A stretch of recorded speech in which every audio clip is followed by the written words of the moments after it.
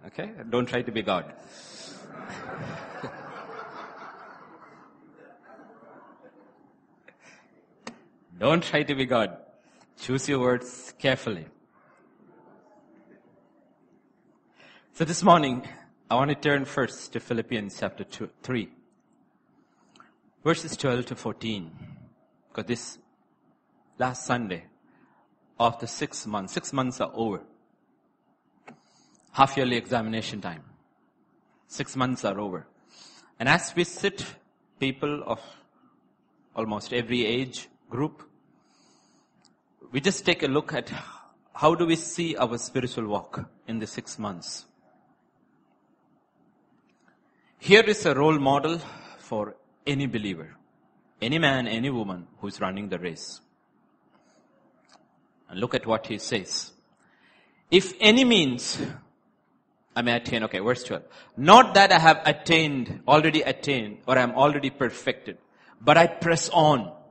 I press on, that I may lay hold of that for which Christ Jesus has also laid hold of me. Brethren, I do not count myself to have apprehended, but one thing I do, forgetting those things which are behind and reaching forward to those things which are ahead. I press toward the goal for the prize of the upward call of God in Christ Jesus. Again, let me tell you, I didn't check the songs the worship leader picked this Sunday. And if you know, the song and the words of the worship leader was all about the upward call of God. Okay, moving on. And here is a man who is saying, I press on. I press on. And I do not count myself to have apprehended.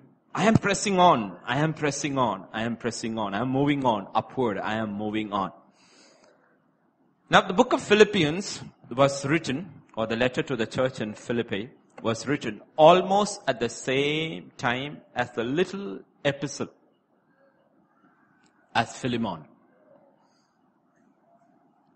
In Philemon chapter 1 and verse 9, we will look at the same person who wrote this, because he will give you a picture of this person in that letter. Chapter. Yet for love's sake, I rather appeal to you, being such a one as Paul, the aged. And we will see the old man. Now, does that suddenly put Philippians 3 verses 12 to 14 in a different light? This is an old man writing. And he say, I'm in the race. Don't count me out because I'm old. I am in the race. I am running and I'm pressing on for what Christ Jesus laid hold of me. Years and years and years and years back on the road to Damascus, he grabbed hold of me. And I'm running the race, and I'm still running the race, and I haven't finished my race, and I'm pressing on. I'm pressing on. Remember, that should be true about each one of us. Each one of us. Young people, remember 2 things when Sunday or Wednesday sermon. 1, keep your eyes on me. Otherwise, I'll call you by name. Johan, I will call you by name. Okay? And then when I call you by name, don't stare at me. I told you I was a classroom teacher. If you stare at me, you're saying, okay, you want me to look at you? You will regret that. Okay? Okay. Look at me. Don't stare at me. Because if you stare at me, that also means you're not listening. Keep your eyes fixed on Christ Jesus. Remember this. All of us, I believe, started this race at some point in our life. Don't quit. Keep running. Keep pressing on. Remember something. The day when God apprehended you, you think you apprehended God. No, He apprehended each one of us. He put a deposit in you. Actually, Scripture talks about the proof of salvation as being a deposit of the Holy Spirit. And let me tell you, you read the parable of the talents. This is one person who intends to collect interest till the last day. Till the last day of your life, the one who put that deposit in you intends to collect interest. He said, I didn't give you my spirit without a reason, without a purpose.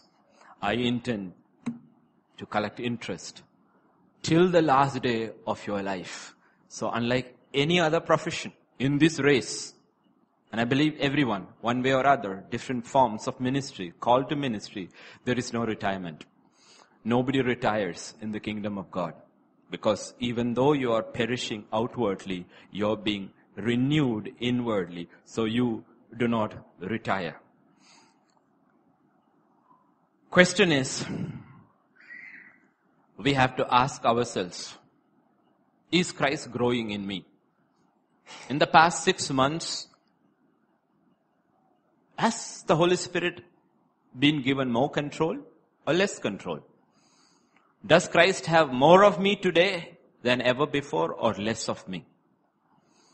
You need to know. In Proverbs 27, verses 23 to 24, in the context of today's message, Scripture says, "Be diligent to know the state of your flocks, and attend to your herds. For riches are not forever, nor does a crown endure to all generation." You need to know the state of your flocks. You need to know. If you're out there in a shepherd with your sheep, you need to know exact condition of your sheep. And if you are a person, you need to know the exact state of your spirit. Where am I? Where am I in this journey? What is the state? Reason? Riches are not forever. This is for a season. This race has a time beginning and a time ending. It's not forever. It's appointed unto every man to die once, and then it is judgment time. Trophy distribution time. There is a time appointed for everybody. So God says, be diligent to know the state. But to know the state, remember always to know the state or to measure something, there has to be a standard. Always you have to have a standard.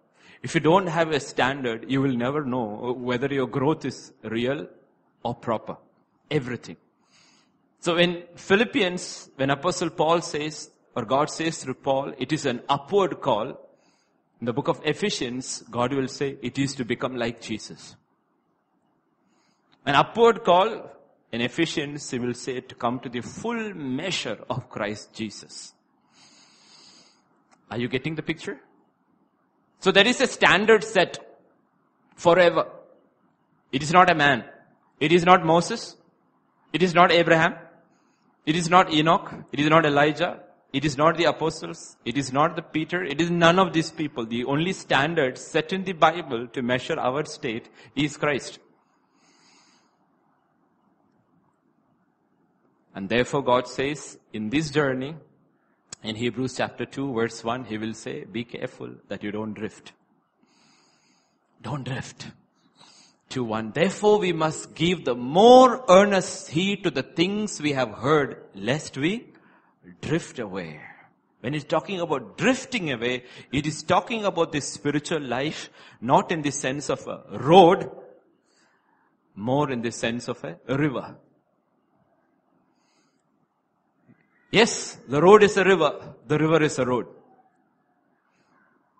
From the throne room of God in heaven in Revelation 22, you don't have to turn, but there is a river that flows, and in the middle of the street, there's a road is a street, and the street is a river. Remember, you are on a spiritual road, which is a river. And if any one of you have driven an automatic car, you will see there are 4 options there. One is park, one is reverse, one is neutral, one is drive. 4 options. One is park, one is reverse, one is neutral, one is drive. The only option available in the kingdom of God is drive. Because this is a river, not just a road. If you park, the river will take you where you don't want to go.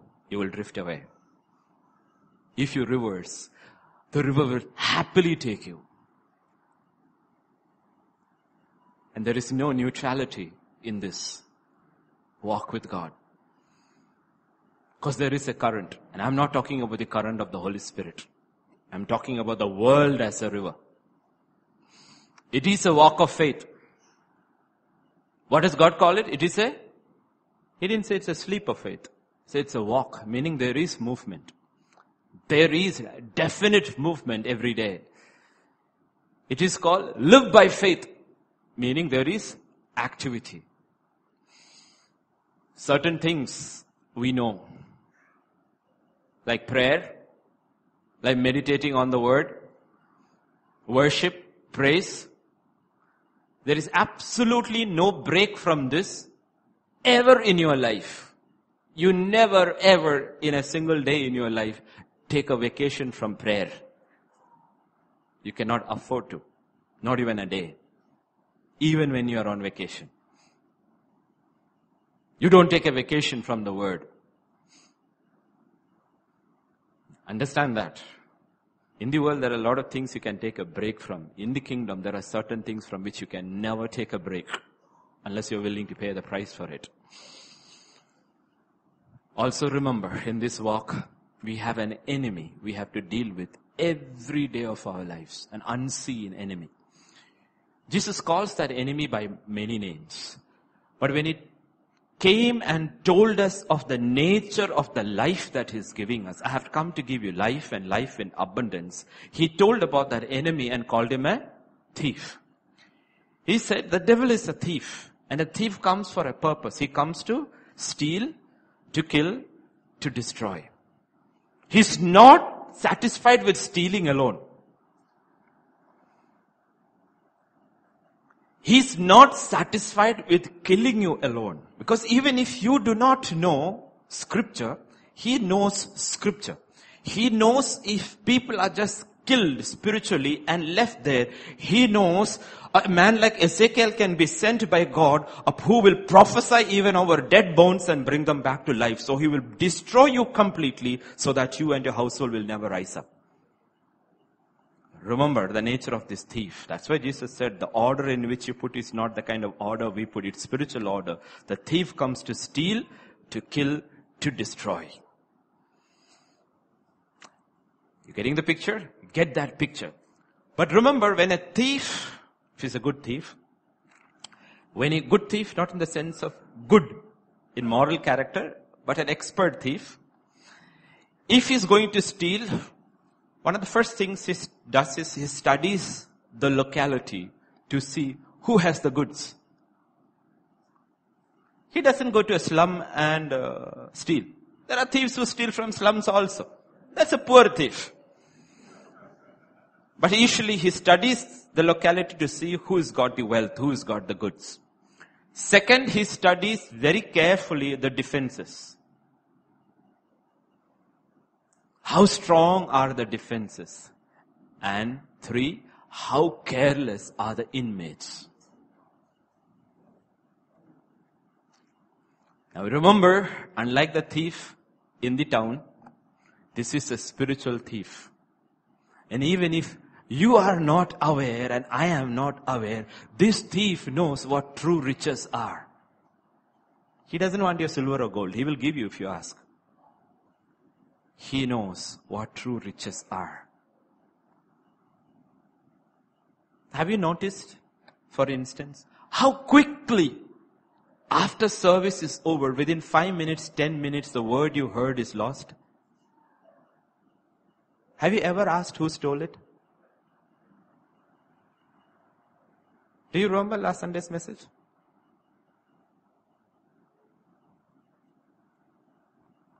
Why don't we remember last Sunday's message?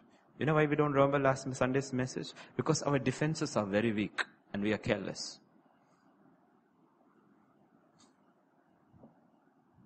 He is not after your money. He knows very well what true riches is.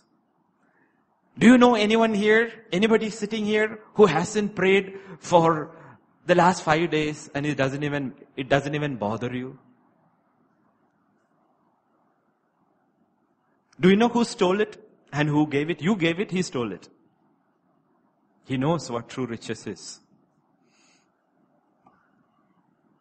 Do you know anyone here, if you are one of that, who wasted the last 7 days in totally unspiritual things and did not even realize time is something given by God? It's the absolute common denominator for every man, woman, child on earth. Like I keep telling you, it doesn't matter whether you're king or pauper. You get only 24 hours. And you will have to account for those 24 hours. Teach us, Wednesday we saw, teach us, O Lord, to count our days.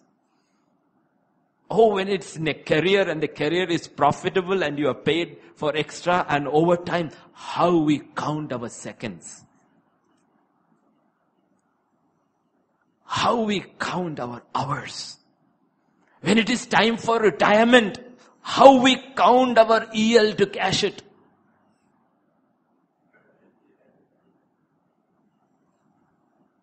Then we sit with the, government officer. Sit with your section officer and you take your everything and say, no, that here, this one, consolidated all it. How we know how to count our hours, minutes, days. But when it comes to spiritual things, are we aware there is a day that is coming when God says, I will settle accounts with you, not to judge you in wrath, judge you in terms of rewards. How did you use your time? Did you know there was a stealer?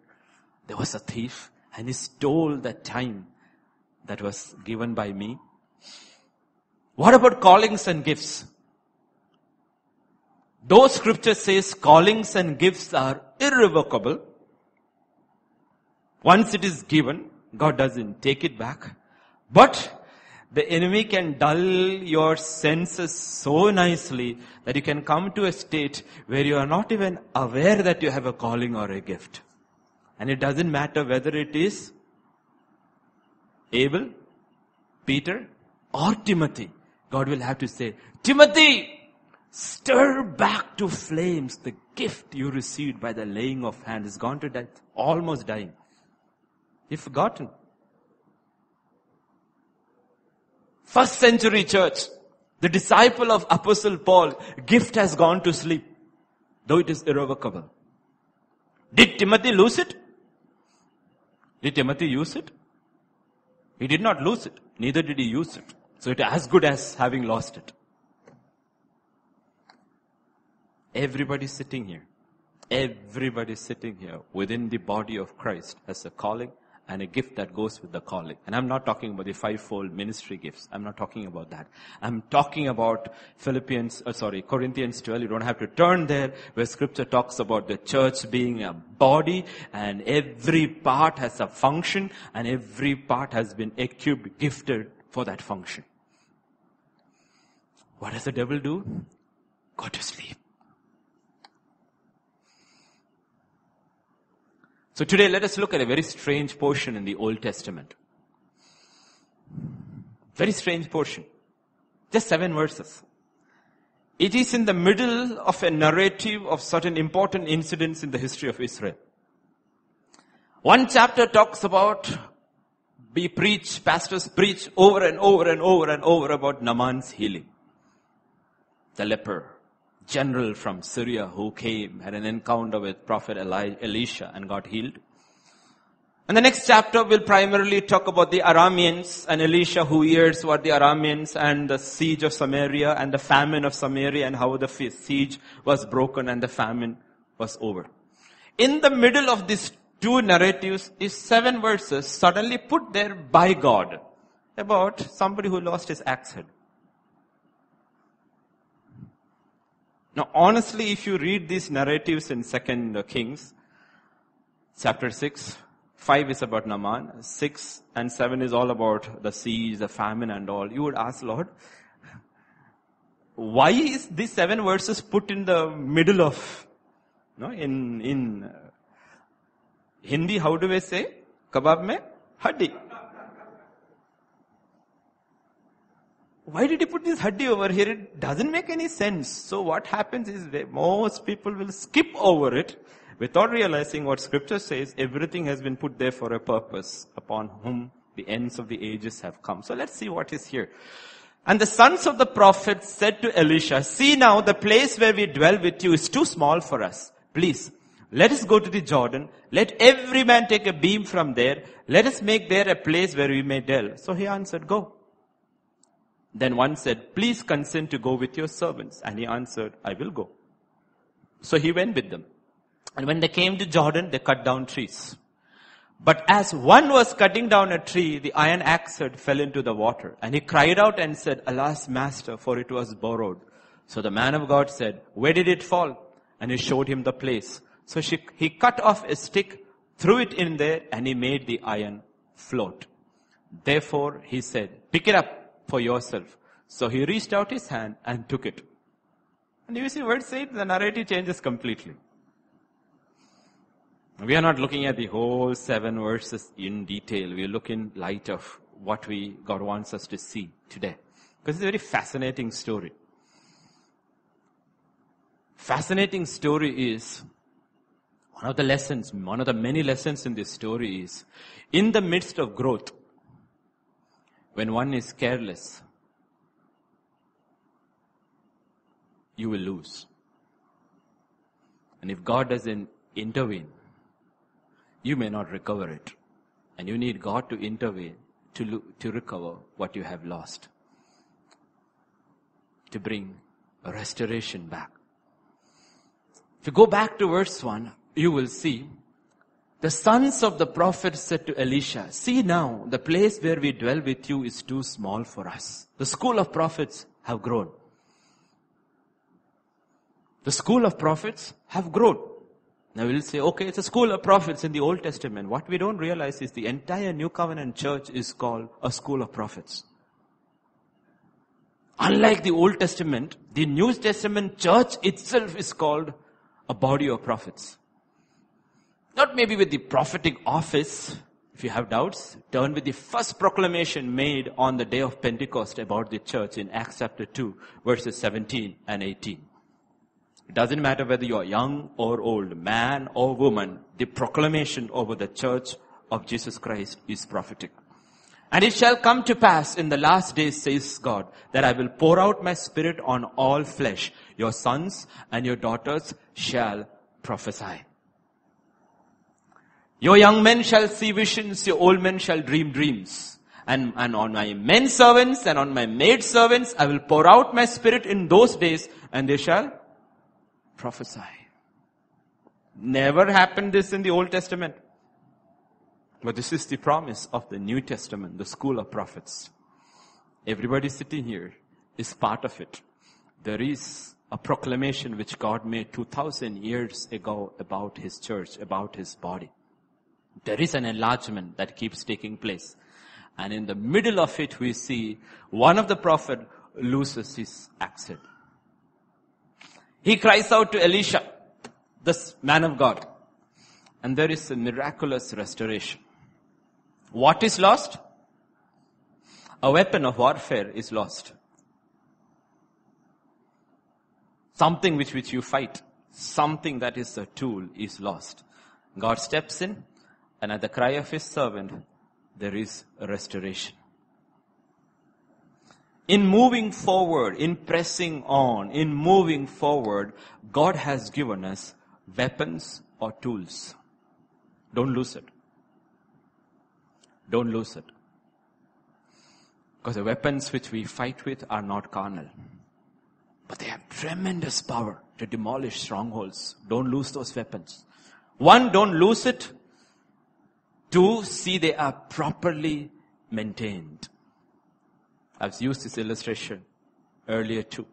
If you go to any cantonment area on weekdays, you will see these soldiers, depending upon the nature of the weaponry, always taking it out, oiling it, and putting it back.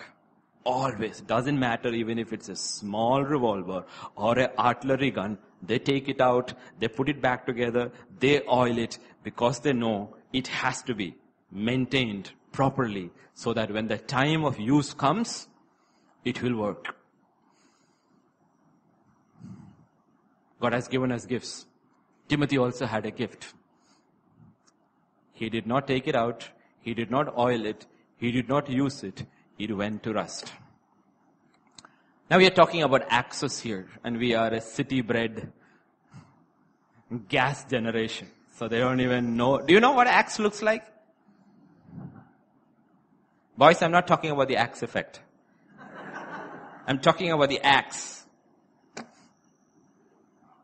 The axe has two vital components. One, it has the axe head. Two, it has the handle. It has the axe head and it has the handle. I hope there is nobody here who doesn't know what an axe looks like. Everybody knows? Anybody who doesn't know? I'll send you a picture by email. Anybody? One, remember, if the axe head has to be effective, it has to be sharp. In Ecclesiastes chapter 10 and verse 10, know this, a sharp axe head cuts better. 10:10. If the axe is dull, one does not sharpen its edge, he must use more strength, but wisdom brings success. What should you use? You should use more strength. You will need more strength. Why? Because you did not sharpen your axe. A sharp axe cuts better in the secular world or in God's kingdom.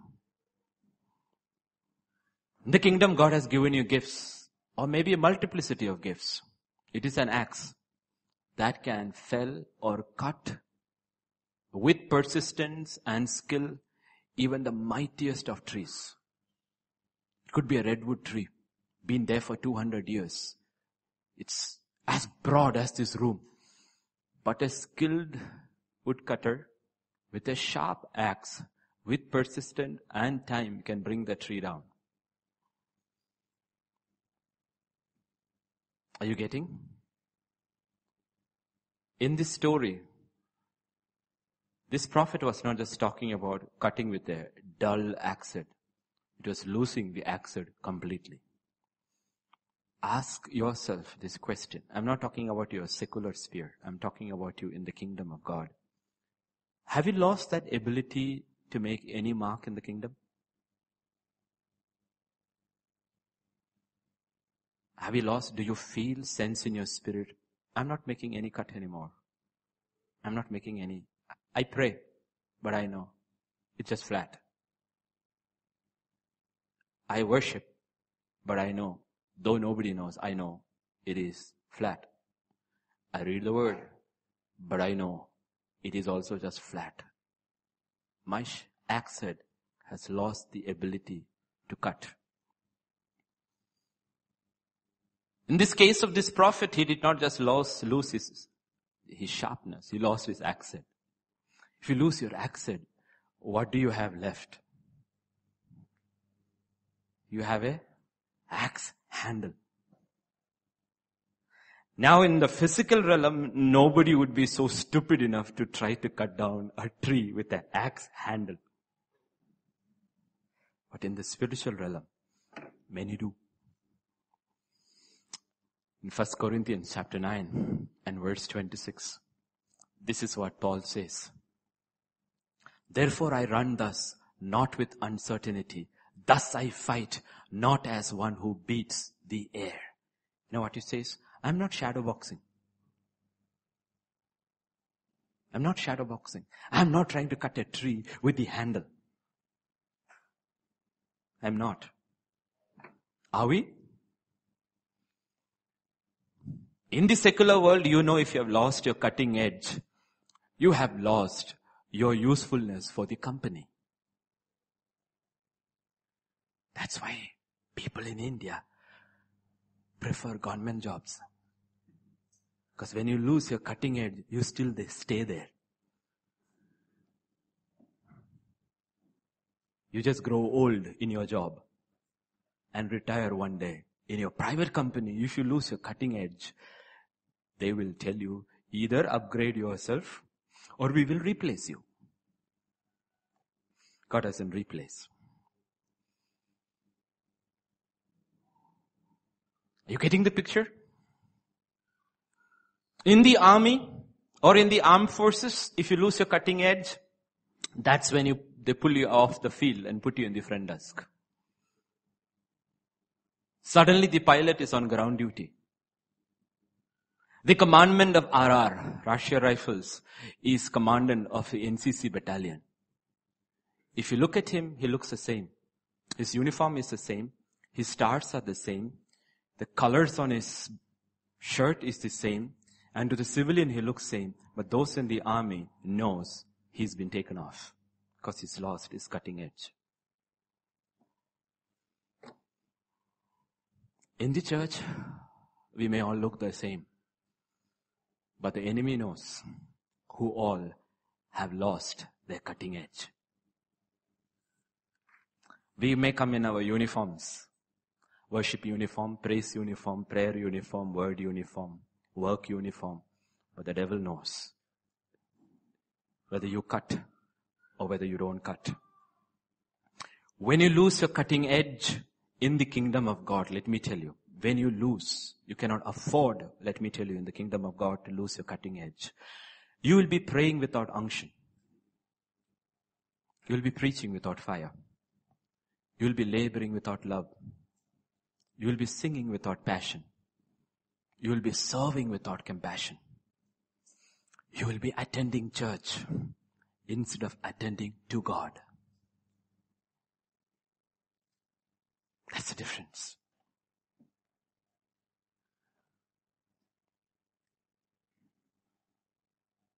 Remember, the one who lost his axe, his cutting edge, is a man who was involved actively in the kingdom of God. Actually busy in the work of God, in the enlargement of his kingdom. But in the work to which he was doing, which he was called, and you or I are called, the axe head represents the power to get the job done. Remember, Jesus said, without that power, you cannot do anything. Paul said the natural man receives nothing from God. He cannot. But the spiritual man receives things from the Spirit. Without the quickening power of the Holy Spirit, let me tell you, in the kingdom of God, nothing happens.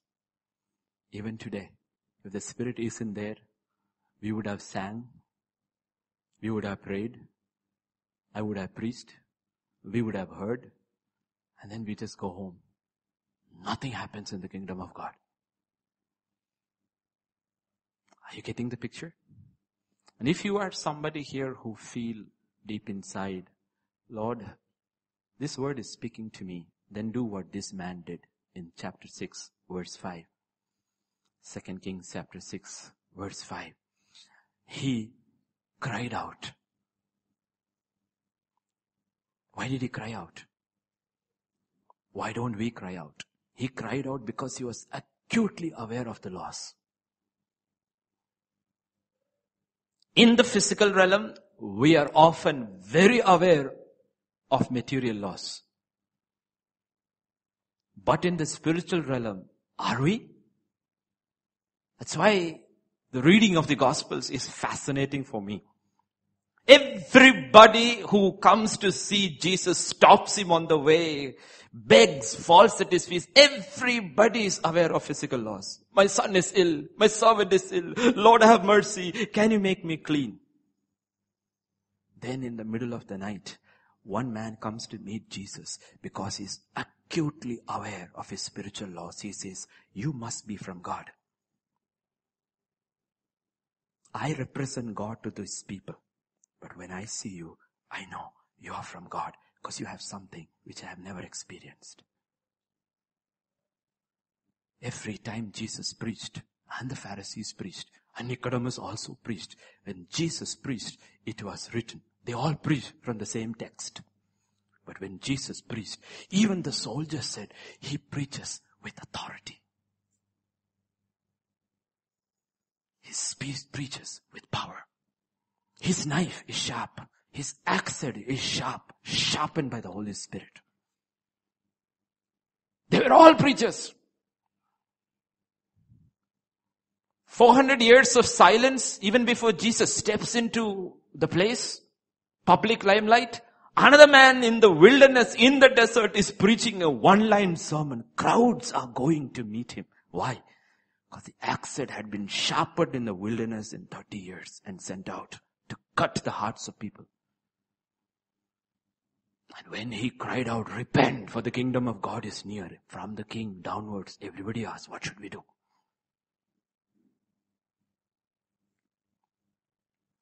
Question is, this man was aware. Question is, are we aware? When I lose, my prayer lose its edge, am I aware? Or we just pray our daily prayer, our Father who art in heaven, hallowed be thy name, and say our standard blessings for our family and get up and go. When your serving has lost its edge, are you aware? Are we aware? The one that sharpens is the Holy Spirit. Samson was not aware that the Holy Spirit had left. Though he was doing a lot of gimmicks. He was basically just showing off. Carrying a hill up a mountain. For what? Because the Philistines surrounded the house, the brothel where you were. Samson, for a second, take a look which hill you are climbing. You are climbing a Philistine hill. Hebron is on the other side. Read your text carefully. Here, he went up the wrong hill. Saul was not even aware the Holy Spirit had left. But he was very aware an evil spirit was there. In the midst of church serving, the church of Ephesus was not aware. They had lost their edge, their first love. In the midst of serving, activity, Jesus came and reminded them, Ephesus, your axe has lost its edge. You are not serving with love. You know, in the Bible, serving in the kingdom is called labor. It is labor, but it is called a labor of love. And when Paul writes, he says, remember, the Lord will not forget your labor of love. It's not that the Lord will not forget your labor. He will not forget your labor of love. Love is that one from the Spirit that gives the edge. What are the causes? We're not looking at that in detail. Of losing our cutting edge. In the physical realm, we know, if I have to continue working, then I need to eat and to drink. I need rest. Why? I need strength. Eat, drink, rest. 3 fundamental things so that I have strength to work. In Isaiah 44 and verse 12, Scripture also saw this, but this is spiritual. The blacksmith with the tongs works one in the coal, fashions it with hammers, works it with the strength of his arms. Even so he is hungry and his strength fails. He drinks no water and is faint. Now this is true in the physical realm. This is even more true in the spiritual realm. The only problem, we are acutely aware of the physical realm. If you have fasted for 2 days, oh, Pastor, I'm so tired. I'm feeling so weak. But when you haven't prayed for 7 days, when you haven't read your word for 5 days, when you haven't come to church for 2 Sundays, you are not even aware that your strength is faint. Are we? That's why the cry of Jesus. All those who are thirsty, come and drink. The Bible ends up with the bride and the Holy Spirit saying, come and drink. Jesus calls. I'm not talking about that ministry. Do you know in the Bible, in the gospel, there are 9 fundamental calls of Jesus. And each one of them is come. Every one of these calls, each one of it's a message in itself. Each one of them is the start and the end of the spiritual journey. At each point, Jesus says, come. It's an invitation to you and to me. It's an invitation. The first invitation is universal. If I'm right, it's Matthew 11 and verse 28. Universal invitation to everybody. He looks at everybody around the world and says, come to me, all you labor and are heavy laden, and I will give you rest. What does he say to the world? He looks at everybody, laboring under the yoke of sin, laboring under the weight of sin, and says, come to me, I will give you rest. Some respond to this, many don't. To those who respond, there is a second call. We saw that last week in John chapter 1 and verse 39. He said, come and see. Lord, where do you stay? You called me, you told me that you will give me rest. Where do you stay? He says, come and see.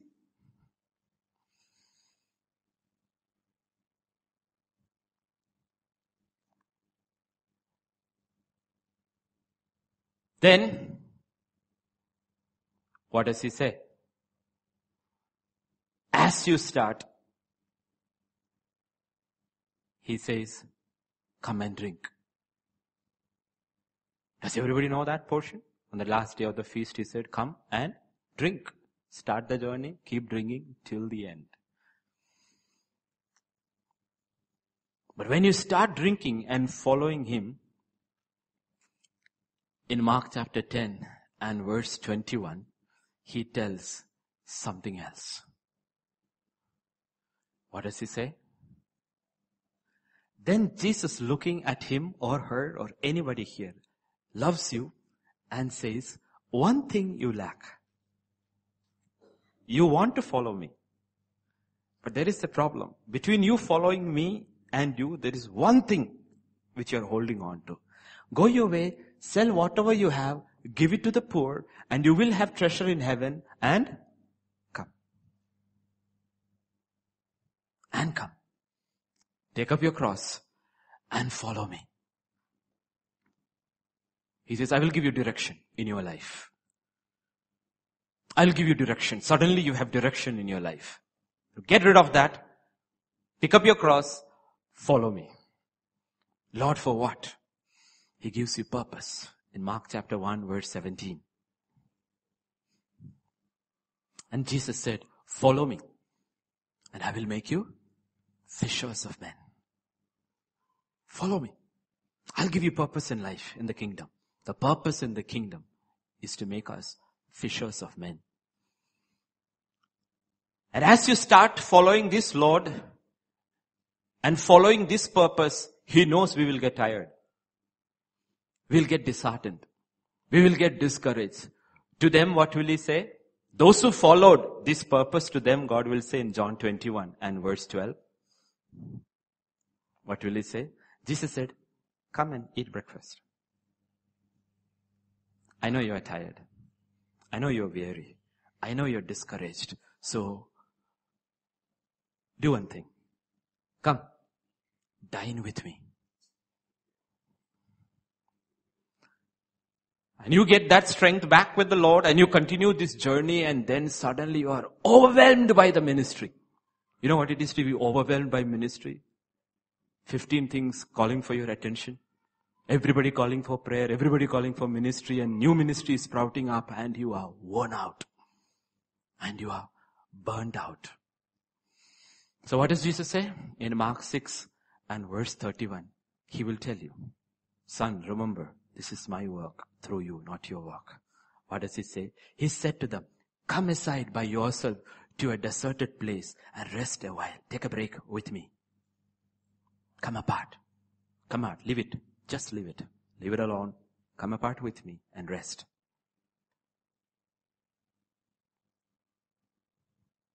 Come apart with me, rest. And then go back to your ministry. And then when you go back to your ministry, the ministry also can be a circle. God says, the walk with God, even in ministry, is not a circle. It is a upward path. But when you get used to a certain kind of ministry, there is a comfort in the flesh in that ministry, because now you know the tricks of that ministry. Are you getting the picture? You know the tricks of that ministry. Like when I began 20 years ago, I did not begin with preaching. That was not. I preached, yes, but I began with power ministry. Now, that is interesting, right? Who doesn't like power ministry? You lift your hands, pray for people, dung, dung, dung, dung, they all fall. That's nice, right? Now, you don't have to preach much. How much do you have to study to make people fall? Yet you get all the attention. Just imagine, worship leader is there. All you are asked to do is come and say a few words. Worship leader will look at me. His name is also David. He looks at me and I will say, and I'll tell him, when the Spirit tells, I will come. That's all I have to do. I know occasions, nobody is there, the hall is full. Worship leader looks at me and I says, I'm coming. I take the microphone and I just say, in the name of Jesus, everybody is down. And one fellow has gone 4 steps behind and hit the wall. How much do you have to prepare for this? Isn't it a good ministry? Then one day the Lord said, I will take it away and give you something else. But this time you have to work hard, you have to learn. You will teach. So in ministry also remember there is a progress. There is a shift. There is a change. Otherwise we'll get used to the familiarity of ministry. And then familiarity breeds contempt. What's the problem? You don't need 15 minutes. I will tell you what your problem is. I've seen 15 like you before. But each one's problem is unique. Each one God says as an individual. But we get very familiar. Why? Which is true. You know his problem. But the point is that God doesn't deal that way. God knows everybody's problems here, right? But he deals with us individually. We get familiar with ministry. And God says, no, you've been called to higher ground. So there is another call. The 8th call in ministry is in Matthew 14 and verse 29, who are willing and brave and obedient. So he said, come. Peter said, Lord, if you are Lord, bid me come. What? Jesus is walking on water. Now I saw a painting of this and it was incredible. Sometimes you have to see these artists. Jesus was not walking on still waters, it's the waves. And Jesus is calmly walking over the waves. And Peter saw that and he said, Lord, if it is you, bid come. I also want to walk like that. And what did Jesus say? Come. Now you have to get out of the familiar, comfortable, used ministry of the boat and step into the waves. Only one did. 11 sat. He stepped out. But God calls, says, come. Then when finally your ministry is over, everything is over. And the curtain is rolled up. There is this final come. That is in Matthew 25 and verse 34. Then the king will say to those on his right hand, come. You blessed of the Father, inherit the kingdom. You see, there are 9 invitations of Jesus Christ. Come, come, come. But this is the final one. This is the proclamation of the judgment. But for the other 8, you and I have been given the Spirit. We've been given a gift of the Spirit. And we have to ask ourselves, where am I stuck on this road? Am I just another onlooker in the kingdom? Has my axe lost its edge? Is it blunt? Is it hardly making a mark? Or have I actually lost my axe? Right? Many axes are there. One of them is prayer. Right? We pray. Probably next Sunday we will look at one of the most sharpest prayers in the Bible. Everybody prays.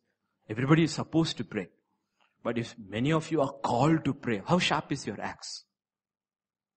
In Ephesians 6 and verse 18.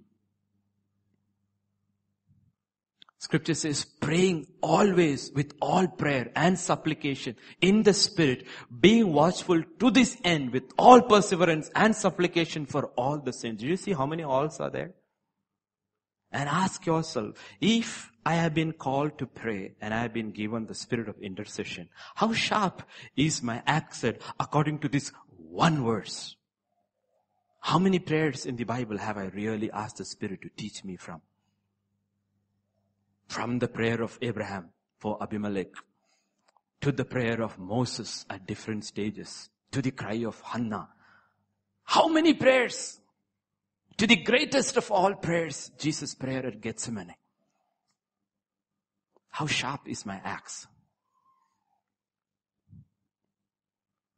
Because prayer is an axe in the hands of one who has been called to pray. Right? Like I said in the beginning, the axe has 2 components. One is the handle, the other is the axe. Now you have to look at it two levels. At one level, each one of us is an axe in God's hand. The other level, the gift of God is an axe in my hand. When it comes to the first one, please remember, every handle is chosen by the axe cutter and shaped to fill the axe head. Chosen and shaped. Every one of you sitting here, every one of us was chosen by God. And He's shaping you to fit that gift, that axe head. Some of you may not have received your axe head because you refuse to be shaped by God. If you allow yourself to be shaped by God, you will receive your axe head. Because we are called living stones, who are called to be living sacrifices, which means you have to every day cooperate with God. There has to be surrender. The more surrender, the more quickly the Lord shapes you and me. But remember, we are using illustrations from old days, because today we won't use illustration of an axe. Because most people do not know. How many of you here, honestly sitting here in this church, have used an axe to cut split wood? Okay. I did. My mother did. We all used axes when we grew up. Regularly we used axes. And if you don't know how to use an axe, you don't split wood, you will split your leg. And to use an axe, it is not strength, it is skill. A good, skillful axe cutter can make the chips fly with the least amount of strength. It is not strength, it is skill. The axe head slipped, flew from the handle, and dropped into the water. What does it mean? It was not fixed carefully. If your gift, if you are not shaped according to your gift, if you don't allow God to shape you according to your gift, it will fly off. Or rather, that's why we have the term in English, you will fly off the handle. You know what that means? You have mad prophets and angry evangelists. Why? You keep on flying off the handle. Because you and the gift has not been fixed properly. You have a gift of the Spirit, but you haven't matured in the fruit of the Spirit. So you fly off the handle. Do you know what the axe cutter actually does? Let me explain to all the young children who do not know what an axe cutter does. It's kind of like this, okay? He gets the axe head, he puts in, remember, down it is narrower, here it is broader. He takes the axe head, fixes it, and then at the top, he makes a slit. He cuts the top. He breaks the top carefully. Otherwise, he will split the whole axe handle, and he puts a wedge there. Now the axe head is tight in the handle. And whenever it becomes a little loose, what does he do? He just taps the wedge back in. Are you getting the picture? The axe cutter has to be very careful, otherwise he will break the whole handle. It will just split from top to bottom. If he uses too much force, the wood will split.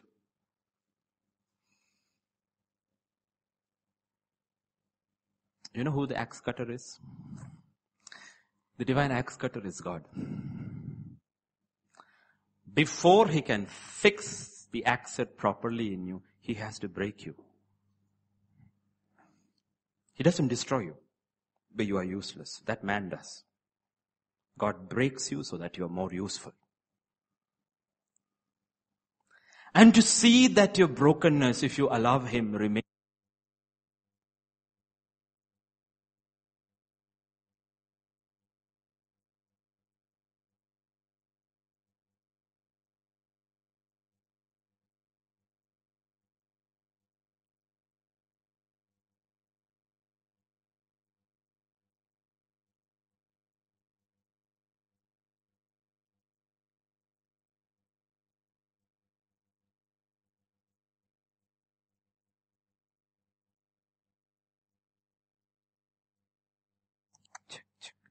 Check, check.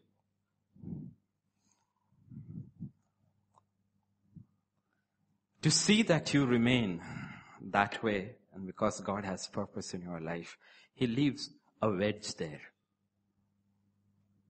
And if you have been genuinely called by God and genuinely experienced God, you will know there is one area of your life which is constantly broken, kept there as a wedge to keep you humble. He will not repair that because it is for your safety. Whether you are a servant of God now or a servant of God then, Paul said, my grace is sufficient for you, Paul. Let that wedge be there. I can heal you instantly if I want, but I will not. That wedge needs to remain there. And whenever you get a little puffed up because your handkerchiefs are healing people, you know what I will do? I will take it. You'll come back to your senses. Okay. You will see down the history, any man of God, from the beginning till the end, God had a wedge in their life and kept it there. Allow Him to do it so that we remain broken till the end. Often what happens is, one of the first signs is that when the wedge flies off, for a time you are not aware that the wedge is gone. Because of long use, the handle is still standing like split. But after a period of time, the gap will start closing and the axle will start becoming loose. Now in the light of this, ask why Paul kept on saying, even at the end of his life, worst of sinners, chief of sinners. Haven't you not been forgiven, Paul? Yes, I have been. Aren't you the righteousness of Christ? Yes, I am. Then why are you saying it? Because that's the wedge. That's the wedge there. The wedge goes, after some time the axle will slip off. That is what the old man in Philippians cries. Lord, help me. In Philippians 3 and verse 10 he says, Lord, help me to remain broken in your service till the very end. I don't want to know anything else, O Lord, but to share in the fellowship of your sufferings and being conformed to your death. He never says, I want to be conformed to your glory. That is later. That's in God's hands. To your death. Getting the picture? Pray. Lord, keep me in the handle. Lord, let not my axe rust. Help me to keep it sharp. In Proverbs 27 and verse 17, this is what Scripture says.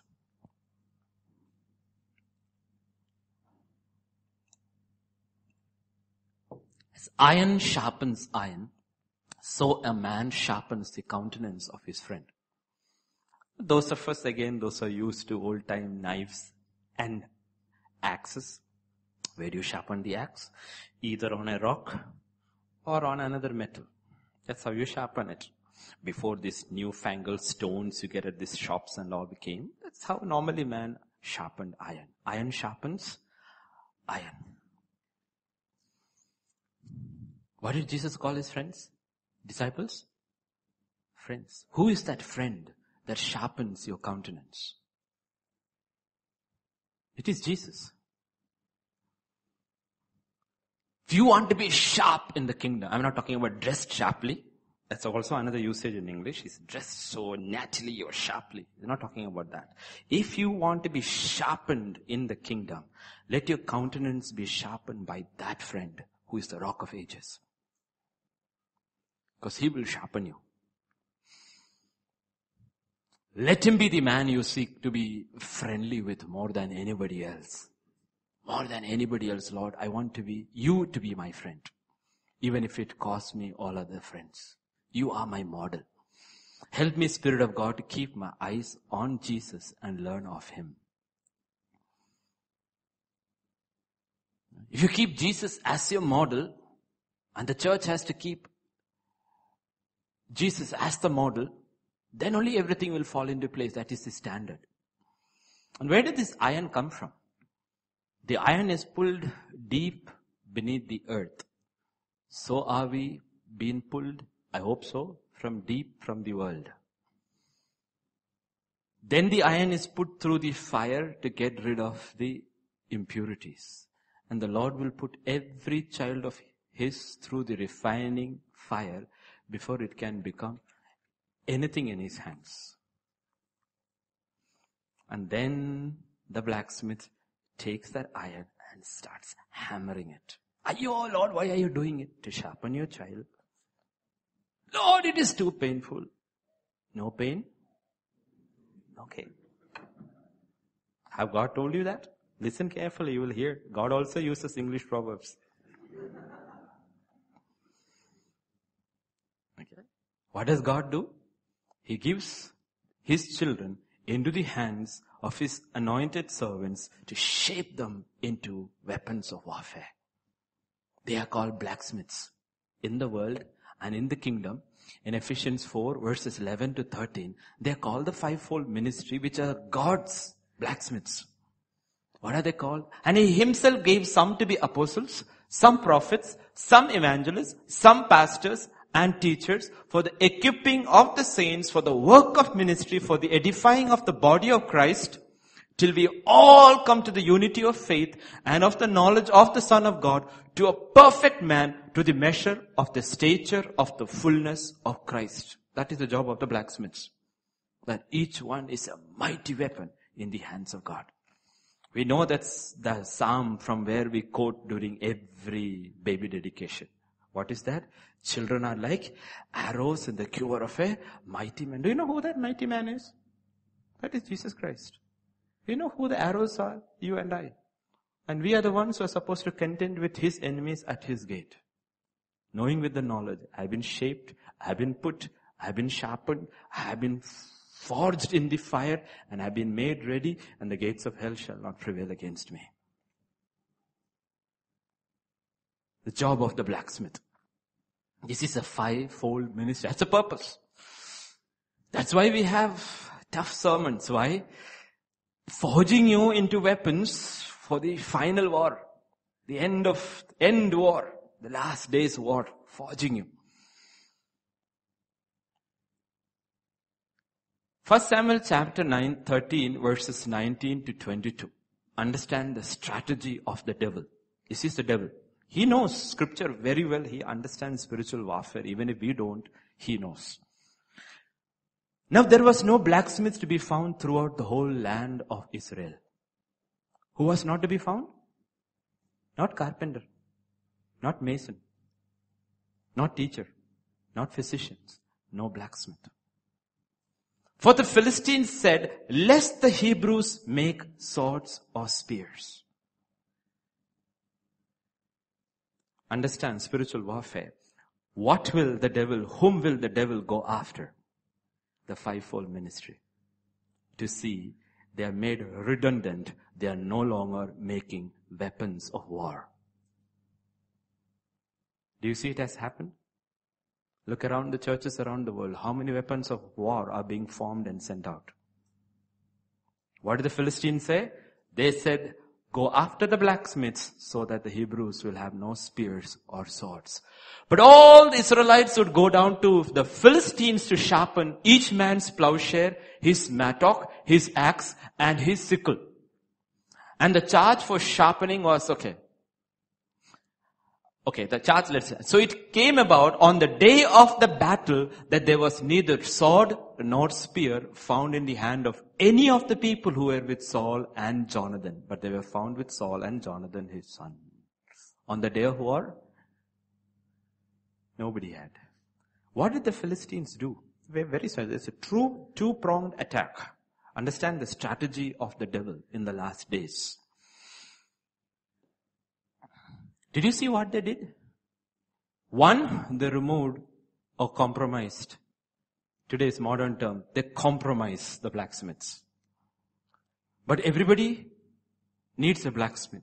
So they supplanted the Hebrew blacksmiths with Philistine blacksmiths.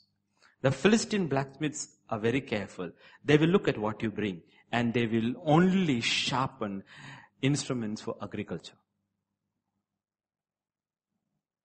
Why? Because it profits them too. If Israel has a good harvest and no weapons, the Philistines will come and profit from your harvest, yet you will not be able to fight them. Do you think any government in anywhere in the world doesn't like Christian businesses flourishing as long as you don't pray? Because you will employ people. You will pay in more taxes. Do you think they have any objections to your good works? Take in the orphans, take in the mentally retarded children, take in the HIV children. We have absolutely no problem with that. Put in your money, take care of them, take care of our job. But if you start praying and preaching, we will watch you. We will watch you. As long as what you do profits us, it doesn't matter.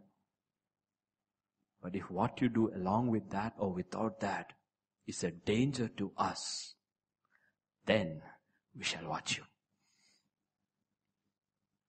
Understand that. Let me tell you. We forget the God who prospers, the God who heals, the God who delivers, the God who does everything, and starts making each of these into little gods.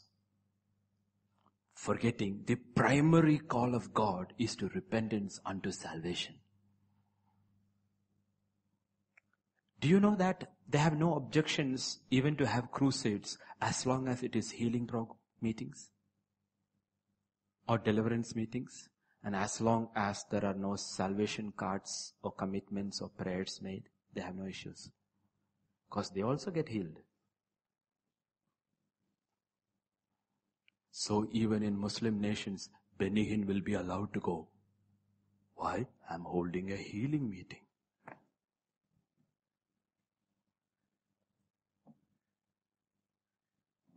Watch out. How has the Philistines compromised the ministry? Because they have ministry, they have compromised by infiltrating the church, and now they are preaching about sharpening your instruments of prosperity. I will teach you, brother, special seminar for businessmen, how to prosper in business.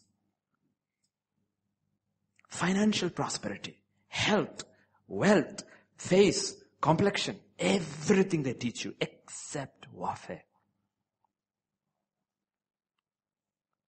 I'm not kidding. Just go back today for 1 week, listen to every message on the channel and listen to what they actually teach.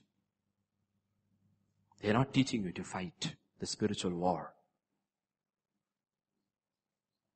They have taken the God who does all these things and made them into different gods. Split them into different gods. You know who said about this?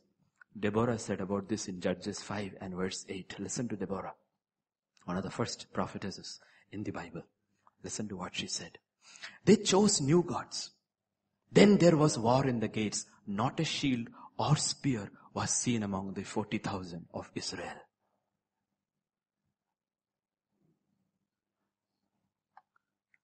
Are you getting the picture? How many seminars for all these different things people have attended, but when it comes to real spiritual warfare, they're not equipped. They're not equipped. This is the strategy of the devil. First, remove their weapons. 2, remove the people who know how to make those weapons and sharpen them. Remove the people who know how to make these weapons and sharpen them. Target those ministries. Why are those ministries always under attack? Why was from the day he came into limelight till the day he died in a road accident? Why was David Wilkerson under attack practically every day of his life? Because was a true blacksmith, sharpening a generation to fight this battle. Look at the ministries who are actually under attack. They are not under attack for any other reason other than because they are sharpening instruments to fight this battle. Now, let me ask you this question. Are you just a collector? I'm not talking about district collector. You know collectors of weapons? If you go to some really well-to-do houses, you will see guns everywhere. Oh, that is a 1921 Winchester. That is a 1903 Enfield. Oh, this is the latest from Sweden. This is Glock 2. Brother, do you know how to use any one of them? No, brother, I am a collector. I am what? A collector. That is a call to peacemaker, but I don't know how to make peace. I'm not kidding. Once upon a time, I was one of that. And I've seen many like me still. Go to their house. One section in the library of intercessory prayer. EM bounds to everybody is there. Brother, do you pray? No, brother, that's my collection.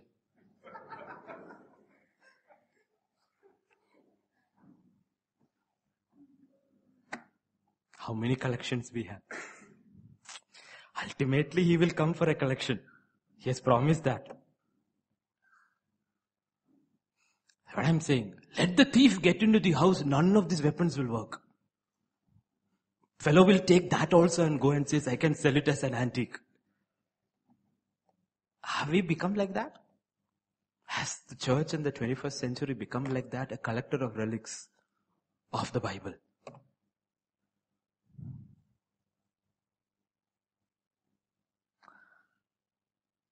Question is, have we become people for whom the Holy Spirit is just an ornament in our life? Just an ornament in our life. Yes, brother, I was baptized in the Holy Spirit 15 years ago. Okay, and what have you done? With and through the Holy Spirit. What has God done? The Holy Spirit was not given without a reason or without a purpose. He was given for a reason and for a purpose.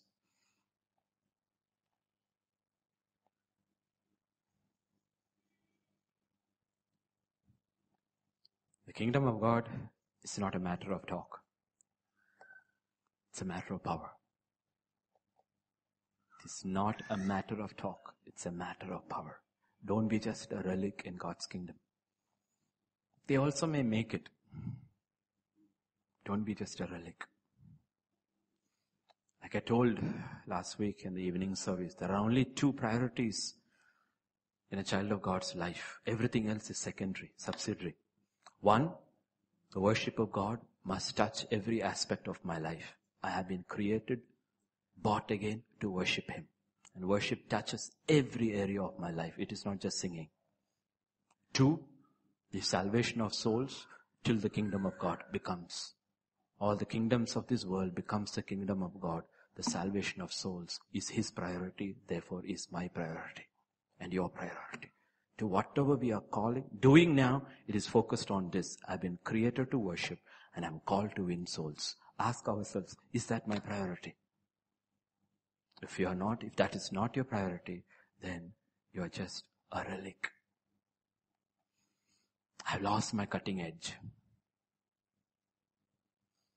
Or do I need to work on my cutting edge? Have I become satisfied? Have I become complacent? How is my prayer life 6 months later? How is my prayer life? How is my word life? How is my faith life? We will look at recovery next week, not this week. Ask yourself, how is it? Where am I? Where am I in this journey which I began, you began? Each one knows when you began. Where am I? Or have we been overwhelmed by the enemy, by the issues of life? Issues of life. Last Wednesday and last Thursday at 2 different meetings, I told you about commanded blessings, which people still don't get it. Let's look at Deuteronomy 28, verse 1 and 2, and verse 8 once again. If you don't get this into your heart, you will never finish your course as an overcomer. He says, now it shall come to pass, if you diligently obey the voice of the Lord, your God, to observe carefully all his commandments which I command you today, that the Lord your God will set you high among all nations of the earth. And all these blessings shall come upon you, overtake you, because you obey the voice of the Lord your God. And verse 8. And the Lord will command. You know what? They have taught us for years to demand blessings of God. God says, you don't have to demand any blessings from me. If you obey me, I have commanded blessings into your life. It's a difference from demanded blessings and commanded blessings. When you are demanding blessings, your focus is on the blessings and you're wasting your life over unnecessary things. Yet when you are focused on the kingdom and his purpose and obeying his voice, he says, I have commanded blessings into your storehouse. I have commanded. Like I said on that day in the meeting, we do not work to earn our provision. No, we do not. We work. You know why? Because God is the worker. We've been created in the image of God. When Jesus came down and he was questioned, he said, my Father and I have been at work from the beginning, even now. Why do we work? Why do we work? We work because God is a worker. Provision, our work may be just a means of our provision, but not the only means. You know, the first time when God talks about work, man's work, is in Genesis 2 verse 15.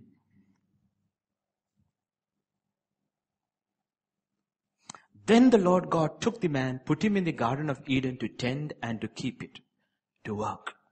Now what I want you to focus so that you get this, otherwise I'm telling you, miss the purpose for which God caught hold of you. Look at verse 8 of the same chapter.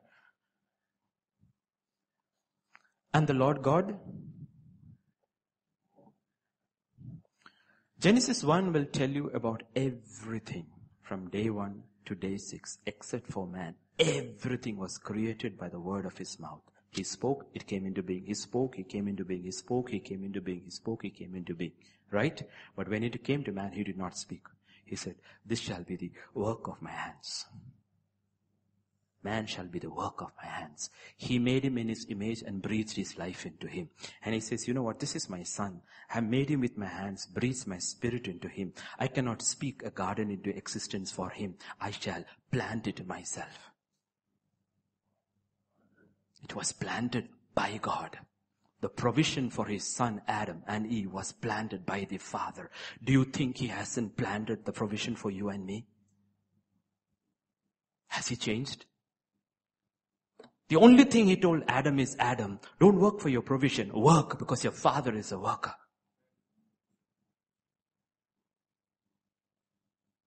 Your father is a worker. I'm telling you why, because this is the trap into which the devil through the world system will grab you so that you miss your purpose, because you're worried always about provision. And you slog day and night for provision and forget the work to which God called you. Yet we are hard workers. Why? Because Jesus is a hard worker. Very, very hard worker. And as we close, just come to 1 Kings chapter 17. 17, verse 3, 2 to 4, first 2 to 4. Now this is a servant of God who is obeying the voice of God and listening to his commands. What did God say? The word of the Lord came to him saying, get away from here, turn eastward, hide by the brook Cherith, which flows into Jordan, and it will be that you shall drink from the brook. And I have, what is that? Did you see commanded blessings for the one who obeys? What is he going to do? Plow? Shepherd? Just sit under the tree and pray for this nation. I have commanded provision into your life. That's the work you have been called to do now. Yes, rest of Israel is struggling. There is famine. They're going to struggle. They're going to run around. They're going to walk long miles for water. You don't have to worry. You do what I called you to do. I have commanded provision into your life. Then the brook dries. Verse 8, will you listen to my voice, O Elijah? Then the word of the Lord came to him, saying, arise, go to Zarephath, which belongs to Sidon, and dwell there. See, I have. Why do you think he had the courage to tell a poor woman with one handful of atta and oil, saying, make it and give it to me? Because he already knew God had commanded it to her.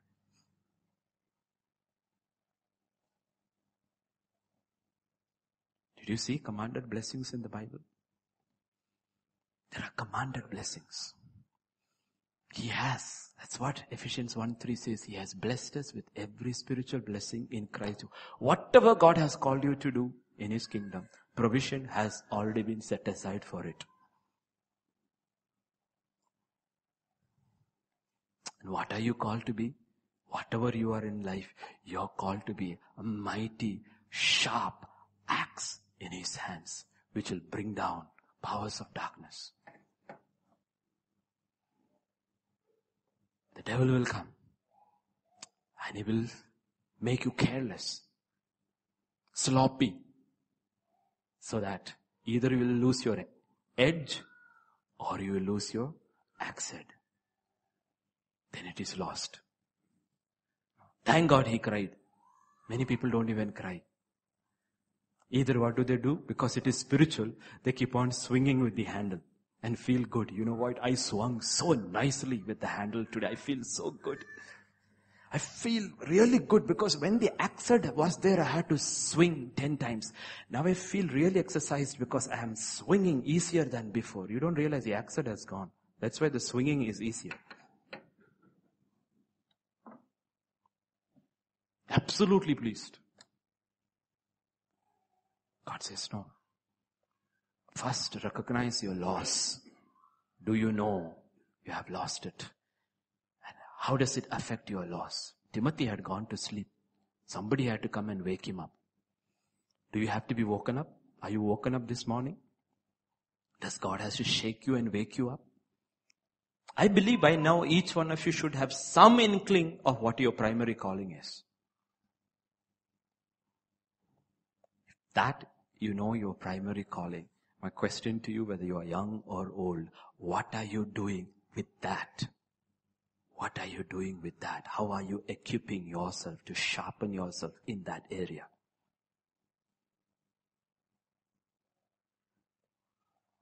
What are you doing? If you're called to pray, what are you doing about it? Are you sharpening your prayer life? If you're called to teach, preach one day, are you? Yes. I agree, I said last Sunday, sometimes it just takes me 45 minutes to get that day's sermon. That's all it takes. But not true. That 45 minutes of getting a sermon on a Sunday morning is because of 30 years of labor with the Word of God. That's why it's 45 minutes. Because everything there is labor involved. 30 years there is a labor, unceasing labor that is going on. Because once you know this is what you have been called to do, preach and teach. You set your priorities very clearly. This is what I have to do. And if you know what your priority is, set your priorities and say, I'm cutting off everything else off.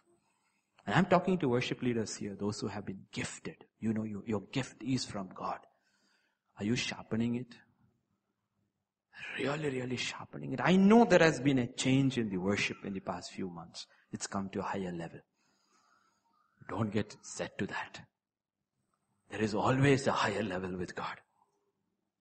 Always a higher level with God. Always. When you are 90 years old and you think you are the last apostle standing on a rocky island, God comes and tells him, come on, I saw you worshipping. It's good. Come up higher. It ain't over, John, until I tell you it is over. John must have told, I've finished my race. I've fought the good fight. Now let me. God said that was for Paul, not for you. You get up here. You still have to write the best part. You haven't finished. You haven't finished yet. We haven't finished till it is over. We haven't finished. We haven't finished. Sharpen young men and young girls. young people, older people, sharpen, should know by now, sharpen your skills. Let the Holy Spirit hone you. Hone you. H-O-N-E, hone you. Old days they carried knives. Sharpened, honed, that if they did not have their razor, they could shave with it. That's how they kept their blades, because the sharpness of your blade saved your life. Let me tell you, the day and the hour is coming. The sharpness of your spiritual life alone will protect you. Alone will protect you, the sharpness. The day and the hour is coming when a set of people will come and run to you and says, what will we do, Abel? What will we do, Peter? The enemy is coming. And you will be able to say, Lord, open his eyes. Let him see the ones with us are more than the ones who are against us, because your spiritual senses have been sharpened by the Spirit of God. You will see. You have to see. You have to see. That is the Elisha anointing. You have to see. That is what Elijah said. You want? Okay. If you see how I am taken, that means you are qualified. I saw. He said, I saw. I was honed by the Spirit of God at Chariot, refined at Zarephath, anointed with fire on Mount Carmel. Did you see me run?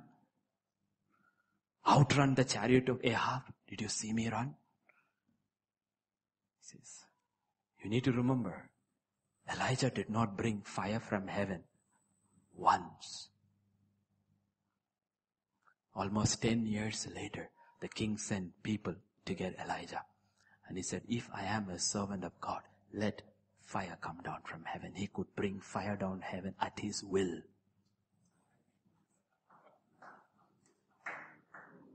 There's a difference. First time, he had to do everything according to the word of God and had no clue. He said, Lord, I have done everything according to your word. Prove yourself. 10 years later, he had proved God, and he says, I know God. God knows me. Let fire come down. 10 years. It was under that man Elisha learned and was taught and studied. Did you see? As soon as Elijah was taken out and Elisha stepped forward, and a set of young rowdies came out and mocked him, bald man, and he said, bears, you come out. I'm not calling fire now, a bear will do the work.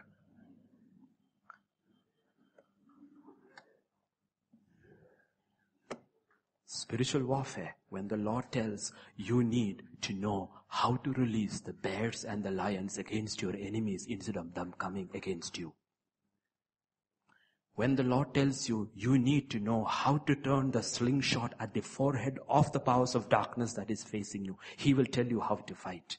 You need to know how to call fire down from heaven against the powers of darkness who's oppressing you.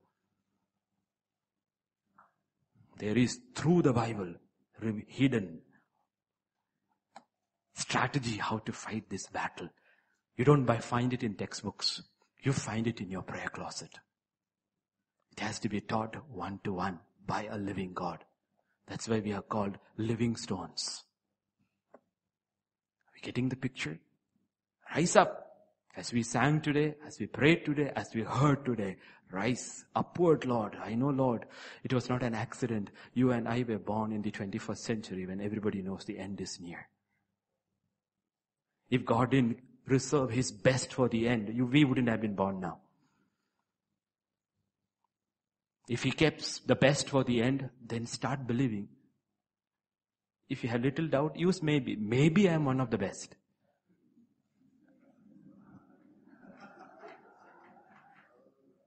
And if you think you are one of the best, Lord, Spirit of God, here I am.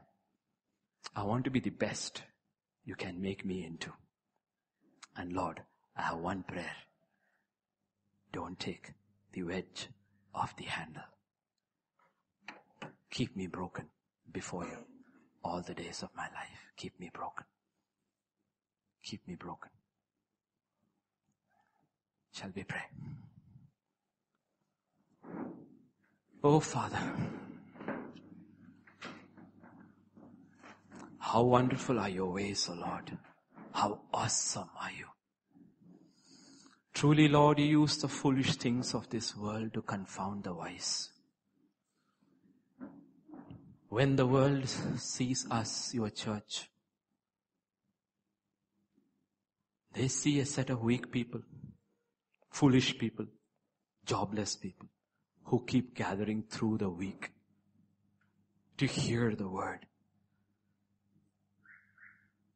But it is to those people you say, I see you have very little strength, and I see you have held on to the truth.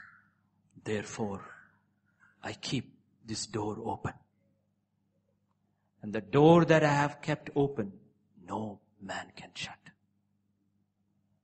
No man can shut. Church, each one here, if you're weak, and if you have held fast to the truth, or even desire to hold fast to the truth, the Lord says, the door that He opens for you, no man can shut.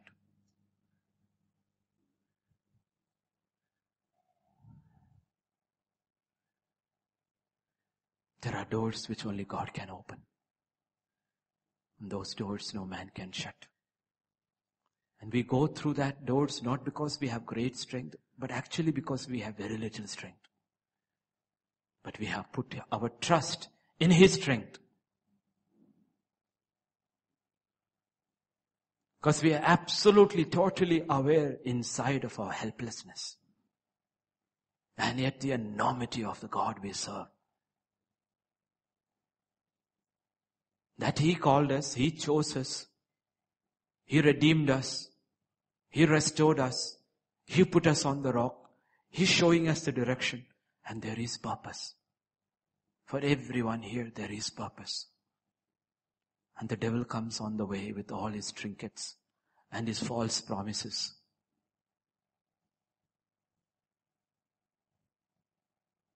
And before the war is over, he wants to take our weapons of warfare and makes them into instruments of agriculture. God says, no, that I will do another time. When I have come back onto earth and established my kingdom, that is when I will turn your weapons of warfare into plowshares. Till then, they are weapons. And they need to be sharpened weapons and be skillful. Learn how to use it. Like the Benjaminites in the old days with their left hand, with a sling, they could split a hair. God says, how good are you? With the sling of God's word. Are you able to preach in season or off season? Are you able to use a word with absolute accuracy and split the hair of the devil? He said, be skillful in warfare. Be skillful in warfare. Redeem the time, for the days are evil. Yet those who redeem and are prepared by the Holy Spirit will rise up like a mighty army in these last days. Kings and rulers and princes will tremble before young men and young women, before boys and girls who stand under the anointing of the Holy Spirit and will be able to say with their mouth, thus says the Lord of Israel.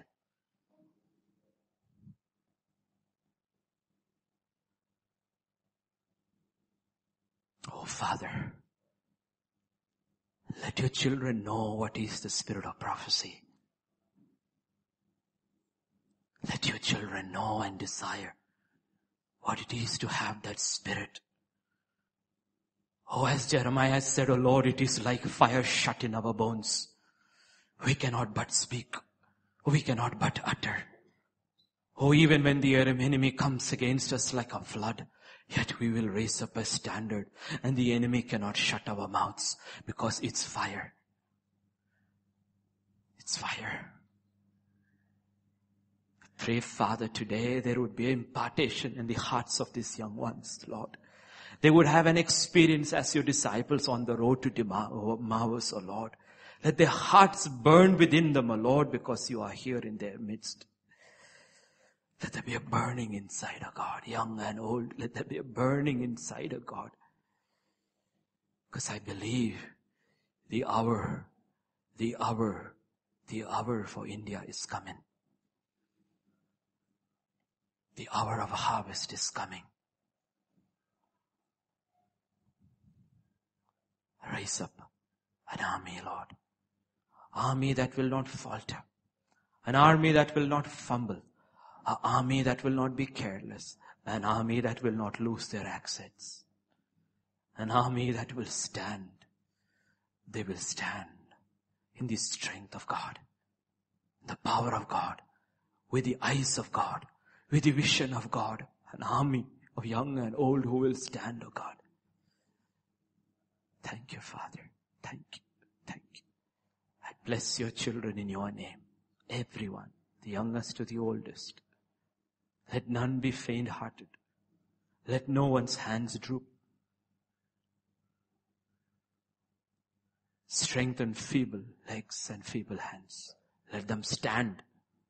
Let their hands be lifted up. And when everything is over, let them be still found standing at their post. Because it is you who fights this battle. Thank you, Father. Thank you, thank you, thank you. I pray, Lord, they will go in this spirit, each one of us, through this next 6 months. Let there be a great awakening in each life, in each of the ministries you have committed into their hands. Let there be awakening in this country, Lord. Thank you, Father. Thank you. We just praise you. We just bless you. We just glorify your holy name. For there is none like thee. There is none like thee. I take authority in the name of Jesus of Nazareth.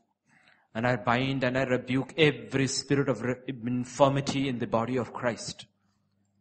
Every spirit of infirmity, I rebuke you in Jesus' name. Take your hands of God's children. Every spirit of fear, I command you to leave in the name of Jesus. Let there be a spirit of boldness, of courage, of strength and power. Be released and be found in the body of Christ. Let there be a restoration of vision, restoration of hearing. Those who have lost the hearing of the voice of God, let there be a restoration. Like that man, that servant who lost his accent at the command of Elisha, where did you lose it? He knew exactly the point where he had lost it. I pray, Father, you will bring into the remembrance of each one here where they lost their cutting edge. They would go back with you there and recover it. Because you are the Lord who recovers and restores. Because the gift we lost was not ours. As that man said, it was lent. The Spirit was given to us. It is not ours. It was given to us for a reason and for a season. Alas, Lord, it was not mine. Alas, Lord, it was not ours. It was given. To what is given, an account has to be given. Lord, I pray, Lord, they will recover. They will recover. Your children will recover. Each one of us will recover. Oh Lord, recover. And be found at our post. Skillful with his battle axes, felling mighty trees in the enemy's realm. Felling them one after other. Not because they are strong in themselves, but because they are strong and skillful in thee, O Lord. Because you are the warrior of old. Moses cannot split seas. Joshua cannot bring down walls. Elijah cannot bring down fire. But the Spirit of God can. Oh, Spirit of God, you can. Always you can. You are the same. From the beginning till the end, you are the same. Father, I pray today first upon all your children that let there be an impartation of that consuming, dirt consuming fire, refining fire of the Holy Spirit. Consume that muck in us, O God. Consume it. Sanctify vessels, O God, today. Sanctify before you can fill. Sanctify, Father. Sanctify. From here, from the pulpit to the last one at the back, let there be a cleansing of vessels today, Lord, so that you can use each one for a nobler use. Thank you, Father. Thank you. Thank you, thank you, thank you, Father. Do your work. Do your work, Lord. Do your work in us, Lord. Bind every stubborn spirit in the name of Jesus. Let there be a release in the house of God. Let there be a release in the house of God. Let there be a cleansing. Let there be an emptying. Like that widow, let every empty vessel be brought into the house of God and let the doors be shut. Let there be an impartation of oil, O God. The enemy will not see what is happening in the house of God. He will not see what is happening in the house of God. I shut his eyes. Let the doors of your house be shut. Let there be an impartation in your house today, Father. Oh, Father. Until your servants say, no more empty vessels. No more empty vessels. Until every vessel is filled, O God, during this season, let not the oil stop flowing. Until every vessel, Father, I pray in the name of Jesus of Nazareth, until every vessel in GTC here and worldwide is filled, let not the oil stop flowing.